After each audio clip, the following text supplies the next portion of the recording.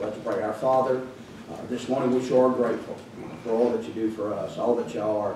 Thank you for loving us like you do and being so kind to us. And thank you for all your blessings. And dear Father, today we come before you needy, as always, Lord, always in desperate need of your help, your assistance, your guidance, your direction. And Lord, this morning we ask you to bless the Sunday school hour. And pray, Lord, that everything that's said and done be pleasing in thy sight. Everything that's said and done would uplift, honor, exalt, and glorify your dear, sweet, precious name. I pray, Father, for traveling mercy on those who are traveling in. Lord, I pray you get them on in here. Lord, pray bless the Sunday school hour. Have your will and your way. Speak to our hearts and help us. In Jesus' name, amen and amen. All right, you can be seated. It's good to have Mercy Mountain with us this morning.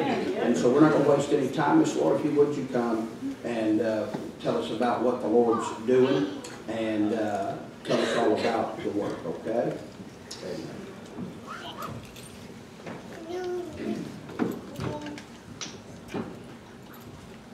It is a joy to be here. We love the beach. We went to the beach yesterday, and one of these girls have never seen the beach, the ocean. And what an amazing thing. My name is Harvey, and we are Mercy Mountain Christian Girls Home Academy.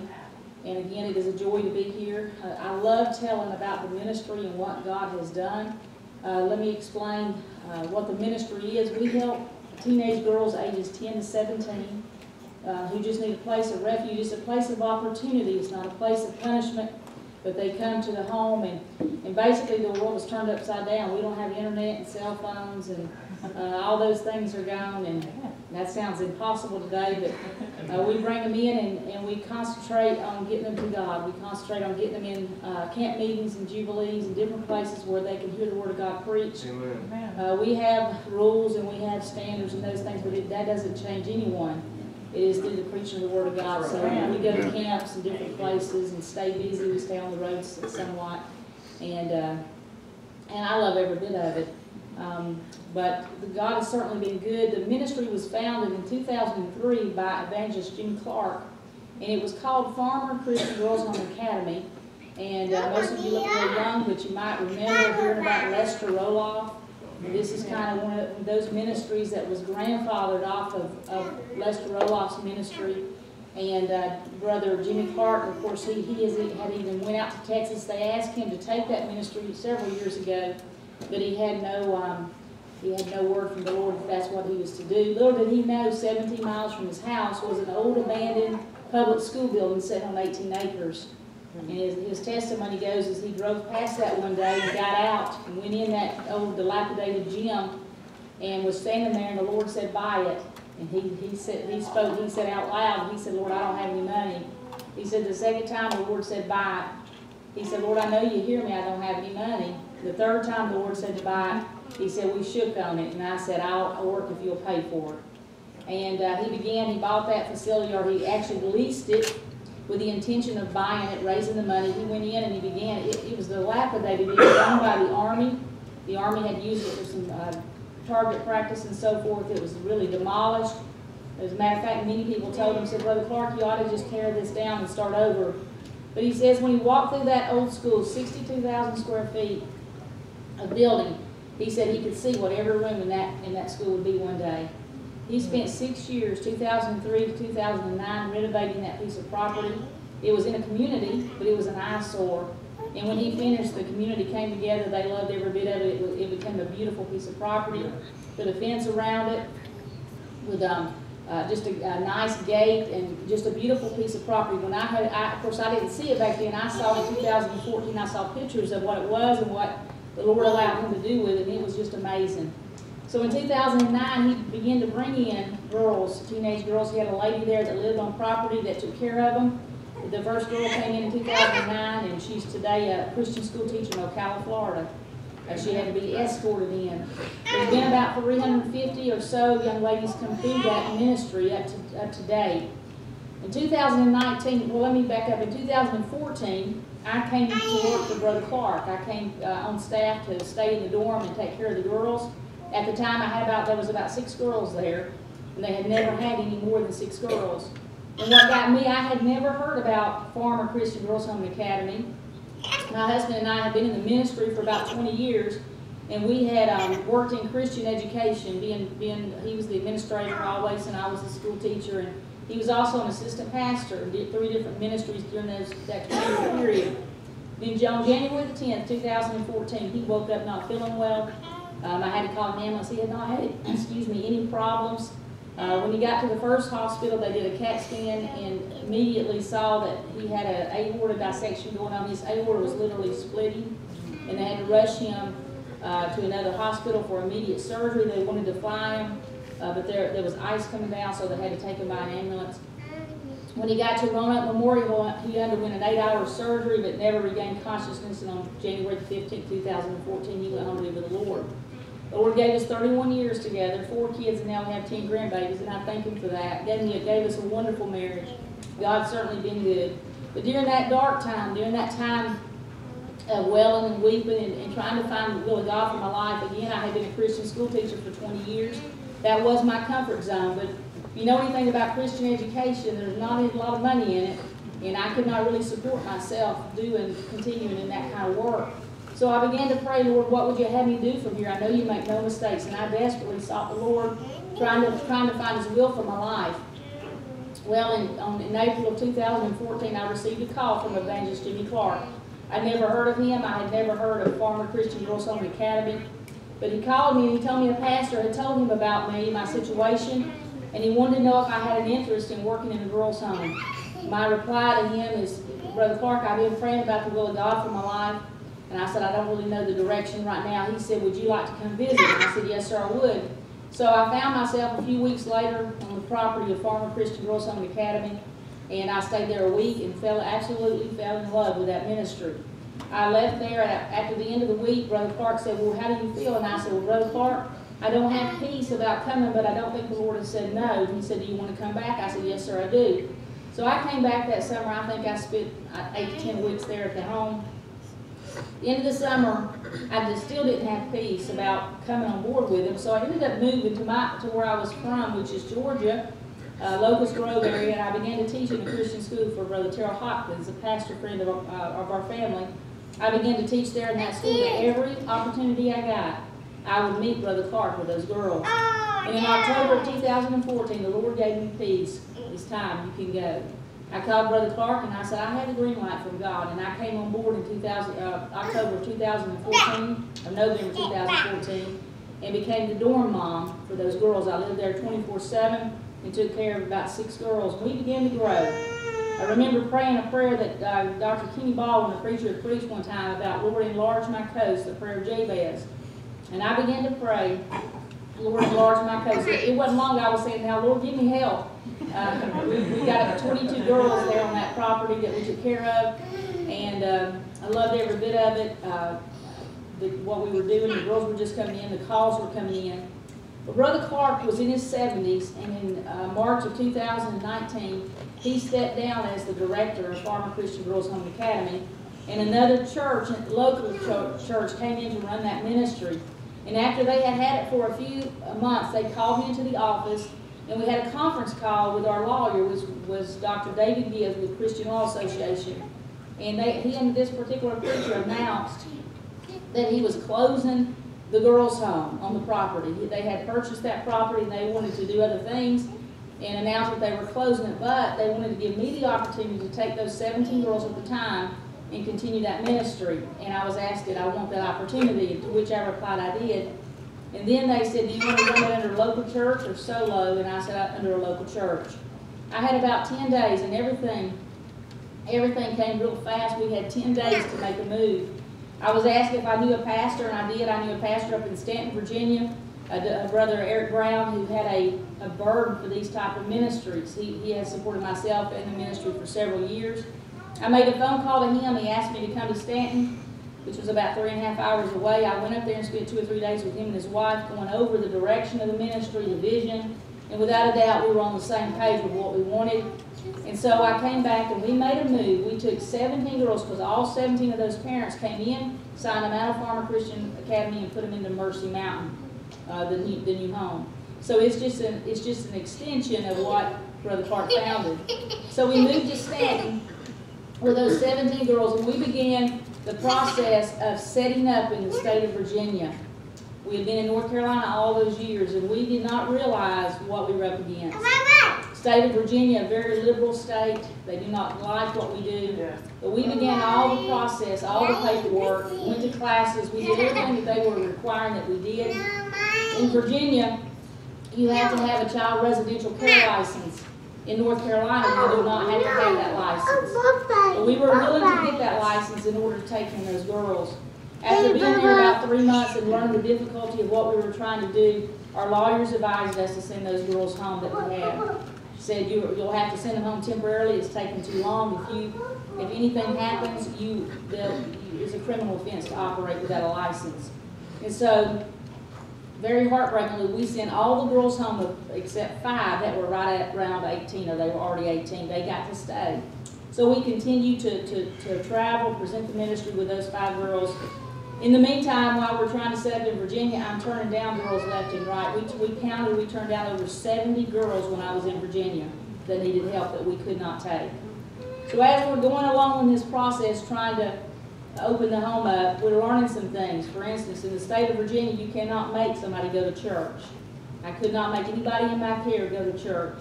I wasn't too concerned with that law because I've never had a young lady say, I'm not going to church, I don't want to go. So even though I don't agree with that, we could work with that one. But the next one we could not work with. The next obstacle we hit was the homosexual issue. And I was not going to be able to operate a home according to the Word of God in the state of Virginia with that issue. And so that was really the final straw. So my board and myself and Dr. David Gibbs with Christian Law Association decided that I needed to get back to a state that I could operate as a boarding school. So we, by faith, moved in October of 2020. We, by faith, moved back to Asheboro, North Carolina, where we were from. A pastor that supported the ministry opened up a mission house for us to move into. By this time, I had 2 girls left because I could not take any in. The rest of them had aged out. So I had 2 girls. I moved back by faith in October of 2020. Psalm 105, verse 1 says this, "Oh, give thanks unto the Lord, call upon His name, make known His deeds among the people." When I moved back that week, the doors opened, the floodgates opened. And this is what God did. These are His deeds. The first week I'm back, I get a phone call, and it's from a local preacher in that area. And he said, "Lord, give me an update on the home." And I began to tell him, his name's Brother Smith. I said, "Brother Smith, we just moved back to Asheboro. I'm looking for a house or a place now to run the home from. We could not operate in the state." And I gave him the rundown, and I said, "You're fixing to get a letter in the mail. They've all been mailed out to all of our supporter churches of what we're doing." We talked for a few minutes, and all of a sudden he said, "Hey, Lori, I know of a house." It belonged to a W.M. Metters, a pastor out of Spartanburg, and he retired there in 1999, built the house, he and his wife, and they have now both passed away. She just recently passed away. He's been gone for several years. His children are fixing to put that house on the market. He said, "I've been in it, it's spacious, and I think it'll work." And I said, "Yes, sir." I said, he said, "Do you want to see it?" I said, "I sure do." So the next day he made the arrangements, and I met a husband and wife out at that house, a couple about in their 70s. And we're walking through that empty home, looking at it. We get up under the car. By the time I got out back to the carport, I had it decorated. I knew how many girls I could get in there. I had it all figured out. When I began to tell them what I did, and both of them started wiping tears out of their eyes. I said, "Brother Metters, how much do you need for the home?" He said, "I need $250,000 for the house." I said, "Yes, sir, I'll get with you." So I left there, and I called the pastor back up in Stanton, told him about the house, and he said, "Lord, let's get it." And I paused because we didn't have $250,000. We didn't have close to $250,000. He said, "Let's get it." Well, I called him back, and on Monday we signed a contract by faith. The Metters gave me 90 days to come up with $250,000. I had no idea. I was scared to death. To stand up here and tell you, oh, I had all this faith, I was scared to death. I had never done anything that big as far as that much money, and I didn't know where it was coming from. A week and a half later, I was in a meeting with about 60 people, and it was in North Georgia, and I was asked to come up and say a few things. They know our ministry. We go there every year for this particular Jubilee. I had 2 girls with me. I got up and began to tell them. I spent about 4 or 5 minutes telling them we had just signed a contract on a house, and things just started. I can't even explain what happened in that particular service. The second preacher never preached. People testified. People singers were singing. About 30 minutes after I sat down, the preacher got up wiping tears out of his eyes, and he said, I don't know what's happened today. In all my years of pastor, and I've never seen happen what's happened here tonight. He said, I never came up to the podium after Miss Lori stepped down. He said, I never asked you folks for an offering, but Miss Lori, I've had $13,000 turned in for that girls' home, and God's not done yet. He went back and sat down. More people were testifying. The second preacher never preached, but at 10:15 he got back up, and he comes back to the microphone, and he said, again, I've never seen what I've seen here tonight. He said a few words, and he said, Miss Lori, I've had $17,000 turned in for that girls' home. And so we ended that service, and that's where God just started. I mean, he sent money in so many different ways. I'm trying to put together now a pamphlet that tells all this. On a Monday in December of 2020, I got up in the morning. I got a phone call from a preacher, and he said, Lori, come by the church. I got a check for you. And I said, yes, sir. He said, I don't want to put it in the mail. The mail's too slow. And then we talked a minute, and he all of a sudden said, okay, I've got to tell you. I got a check for $22,800, and you know, my church is not that big. I don't know where that money came from, but it's for $22,800. I rejoiced. I went by and picked it up. I'm in the drive-through window at the bank, put that in the girls' home account. I get another phone call from a pastor up in Burlington, North Carolina, and he said, Lori, text me the address to your mission house. He said, we had a big day for the girls' home yesterday. I'm bringing you a check. And I said, okay, Brother Taylor, let me tell you what God did. And I began to tell him about the $22,800. He started laughing. He said, Miss Lori, I'm bringing you $25,000 in the morning. But on January the 27th, 2021, I walked into a lawyer's office with a check for the full amount for the girls' home. We were able to purchase that property. And God's done so much even since then. He put a sprinkler system in a miraculous way. The fire department said I had to have. Every need I've had, the Lord has supplied that need over and above. In December of this past year, I had to go into the county. Of course, I've been working with our Randolph County. All the opposition we faced in Virginia is the total opposite where I'm at now. The county, God has showed us favor with our county. I've been in several board meetings there. But in December of last year, we had presented our county with a site plan because we need to expand. I get calls. I average 3 to 5 calls a week for girls. I have a waiting list now to get in the home. But you know that occupancy of a home is based on your septic system. And so I'm at occupancy for my house. So in December, we presented our county with a site plan and wanting to expand. And what we presented them with is to expand our septic system on our house, take our detached 2-car garage and make it a schoolhouse with 2 full-size bathrooms, and then put a staff house on the property, a 2-bedroom staff house. And we presented that, and that in turn, we had to have rezoning. Our zoning was residential. We needed residential with special use. And because of that, all the community got a letter saying what we wanted to do so they could oppose what we were doing. And that letter went out quite a ways. So I think it was December the 7th, we had a public hearing.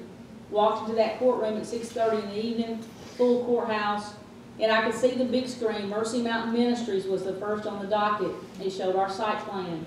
They called me up to a microphone there on the floor and told me to tell them what I did. I went all the way back to where Brother Clark had started, the Farmer Christian Girls Home Academy, which was about 25 minutes from us, and I could see many of those heads begin to nod because it's in the same county. They were familiar with farming. And I told them where we were, that we were in, located and we're trying to expand. I went through the whole thing. Then I sat back down. They began to ask me lots of questions about the home. I answered all the questions. The chairman stood up and he said, is there anyone in this courtroom that opposes the site plan for Mercy Mountain Ministries? There was no one there that opposed what I was doing. There were several people there that were supporters. There were some preachers and some church people there, but there were no opposition. Then he says this. He says, well, what I think we need to do is send a letter out to our community and give those folks so many more days to come forward. And when he said that, a lady on the board, there was about 8 or 9 people sitting on the platform. She stands up and she says, I'd like to say a word. And he said, go ahead. And she says, I live in that farmer community where Farmer Christian Girls Home Academy was first established. And she said, that place had a great reputation. We could see those girls out playing sports and walking, and I'm for what she's doing. And she sat back down. A man on the board, he also stood up and he said, I'd like to say a word as well. I know Farmer Christian Girls Home and Academy, and I am very, I'm very for what she's doing. But then the third gentleman was an elderly man on the board, and he asked me more questions than any of them. He stands up and he looks out across that courtroom, and he says, our community needs what she's doing. Why not give it to her today? And that board unanimously voted to give me what I need to do to expand. So we have completed phase 1, which was putting 2 1,500-gallon septic tanks on our house to use there on the house. That gave me the opportunity to have 12 girls in that house now instead of the 6. So right now we have 7. And what I'm trying to do, this phase 2 is taking our 2-car garage. We have the permit for that as well. And we're turning it into a schoolroom with 2 full-size bathrooms. And that means we can move our school into the garage, get it out of the house. That gives me another bedroom with 4 beds. And so we're in the process of this week. Tomorrow morning the plumber's coming. Septic man will be here to put the septic on the garage, which will connect also to our 2-bedroom house, which will be phase 3. So everything is going. This week's going to be an exciting week. A long time coming, it seems like. I want everything done yesterday. I'm one of those. I'm learning how to wait, but it's coming. I thank the Lord for that. A little over a year ago, the Lord provided Miss Cheryl Simpson to come on staff with me. She lives there. She works full time with me. Stays, does everything I do. She's right there with me. That 2-bedroom staff will be the house where she'll live. I'm also trying to hire somebody else to come in and help us. But that's Mercy Mountain Ministry. That's where we're at. I have, like I said, I have several that are right now. I can take them in this week on a waiting list. I get those calls every week. It's a much needed ministry. And these ministries are few and far between today. I know of just a few girls' homes and boys' homes that run the Lester Roloff way. But if you'll pray, just pray. Girls, y'all come on up here and we'll sing a song. But if you will pray for this ministry, and we have prayer cards, I believe in prayer, and I believe prayer is what's got us this far. And I just pray you'll continue to pray. These girls, most of them have been here right at a year, a little over a year, or coming up on a year. And when we started taking girls in, and then Miss Sky's 10 years old. She came about 3 weeks ago now. But like I said, the calls come, and every story is different. This is a place of opportunity. These are great girls. They're just like the young ladies you find in any local church. They live there for a period of time. We try to help them the best we can, and pray they go home and be a testimony to those around them.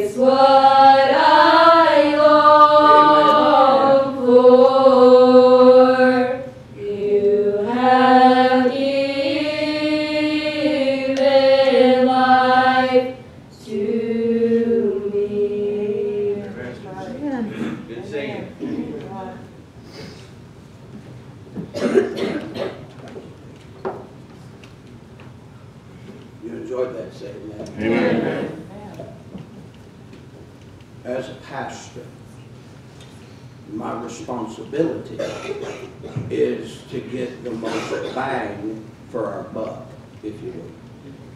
We want to do as much good as we possibly can with what we have.